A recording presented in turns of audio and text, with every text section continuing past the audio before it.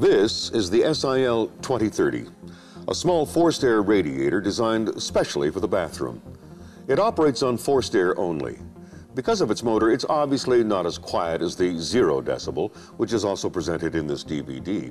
However, if you install it in a bathroom located far away from the bedroom, for example, inconvenience will be reduced to a minimum. Its greatest advantage is its small size. See, it's really very compact.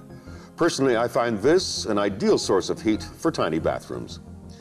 This is a very efficient unit. When the thermostat is adjusted, it produces up to 1,000 watts to ensure a warm ambient temperature. When you switch on the timer, it produces up to 2,000 watts. In my opinion, this is optimum efficiency. Its heating effect is instantaneous and room temperatures attain very, very quickly. The SIL2030 is designed for permanent installation with 2 installation options available. It can be flush mounted or it can be installed directly onto the wall surface. Regarding the installation of your heating unit, I strongly suggest you use the services of a qualified electrician.